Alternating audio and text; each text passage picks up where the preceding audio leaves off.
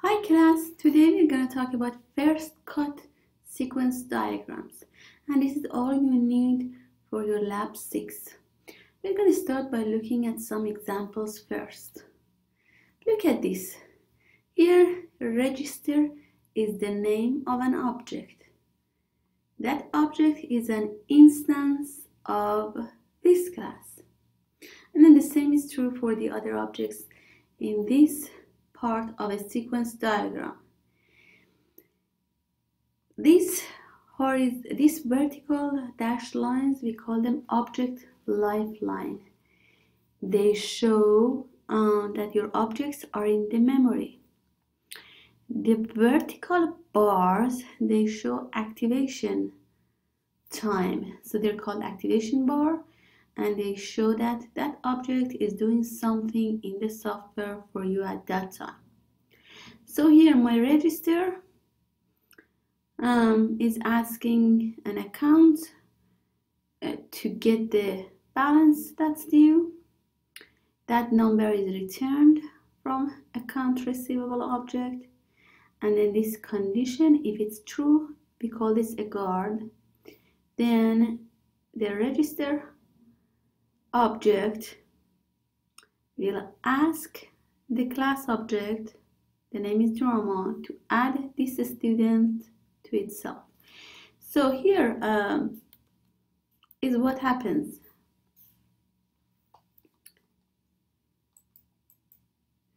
Your objects, they go from left to right, and the time sequence from the top to the bottom.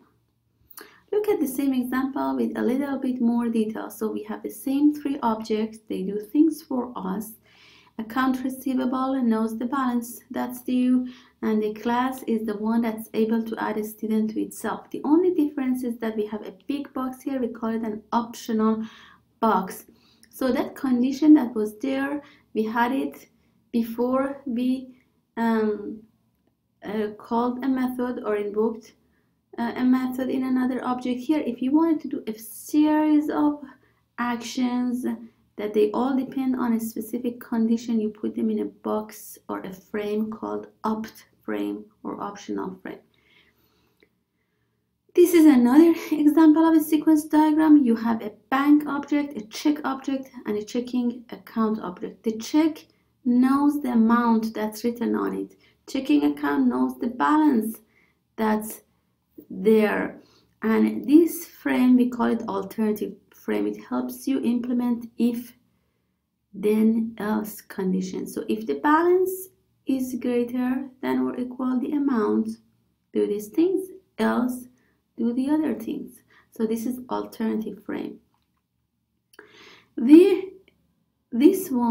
sequence diagram has an alternative frame, it has an optional frame, and it has a loop. So we have an order object, we have 2 distributor objects, and we have a messenger.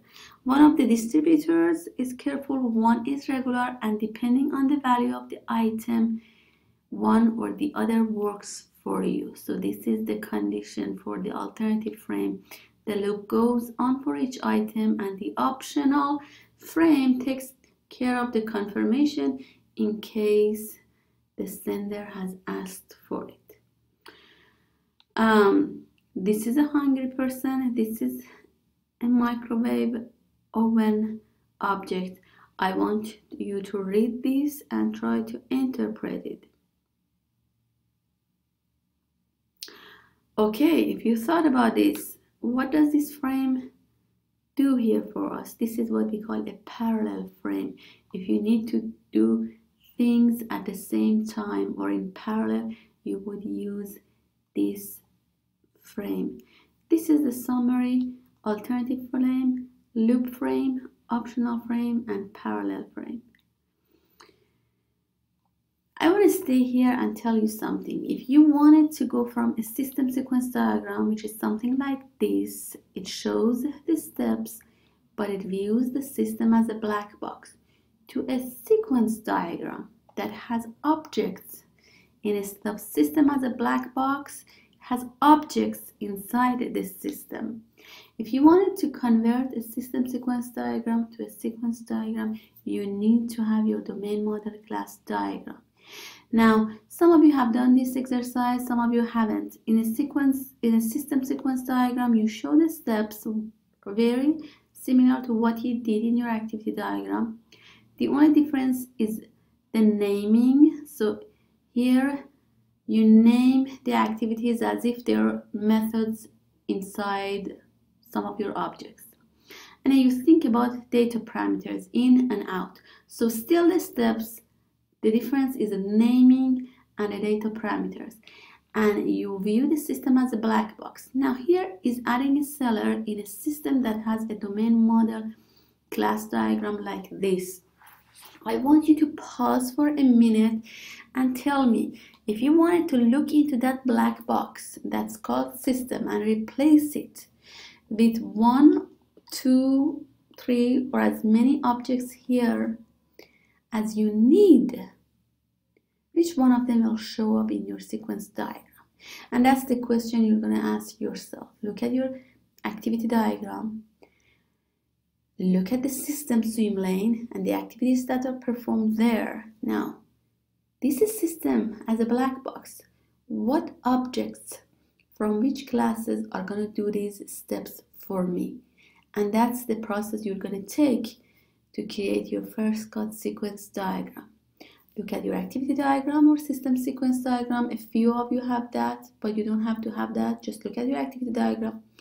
Look at the system or subsystem swim lane. Look at the activities and tell me what objects inside the system will do those for you. That's it. You have your first cut sequence diagram. So here is adding a seller, and you see that there is a person in the system, could be a seller, could be a buyer. So you think that you would need a person, and you would need a seller account, and maybe that's it. Okay, so here adding a seller, and this is this first cut sequence diagram. You need to create a person and you need to create a seller account.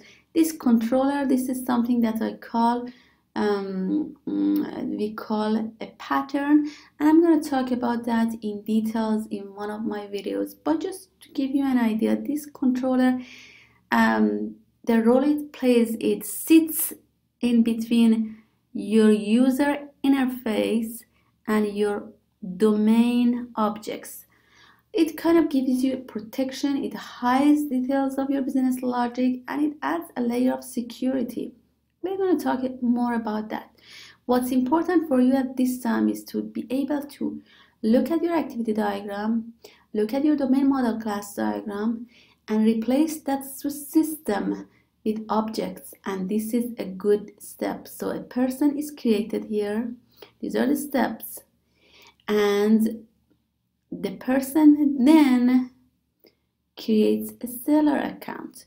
Now, a question you may ask, why not let the controller talk directly to seller accounts? So instead of this link going here and then going here, why not go directly from controller to that? Again, we're going to go back to the idea of coupling. In object-oriented design, we don't want many objects to talk to many other objects. That's not a good thing.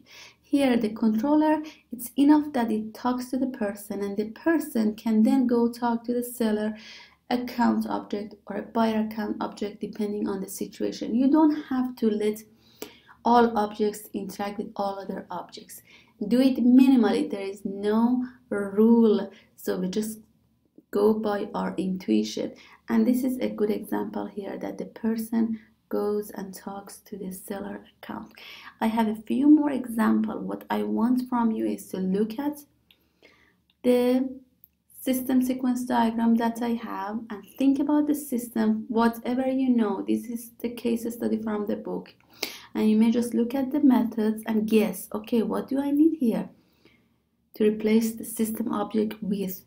Probably I need a customer object, I need an address object, I need a payment object. Think about those and then look at the next slide and see if your ideas is close enough to the first cut sequence diagram that you see on the picture. So this is customer and address and account.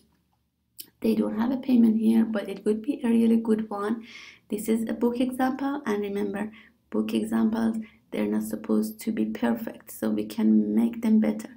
Controller is here, and this is the same idea I discussed, and I'm going to talk more about that later. You have a few more examples like this. What I expect from you is to tell yourself what objects, and then look at the solution. Is it close enough? And then make sure you understand the steps. Okay, so I ask the controller to create a customer. The controller knows the customer can create one of itself.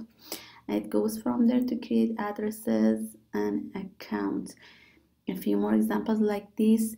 Just take a look at them, and I would really suggest that you take a paper and pencil in front of you and just draw things. You will have drawing examples on your exam, so if you like, just start preparing for the exam while you're learning the topic. I'll be back with sequence diagrams in Argo UML. Talk to you soon.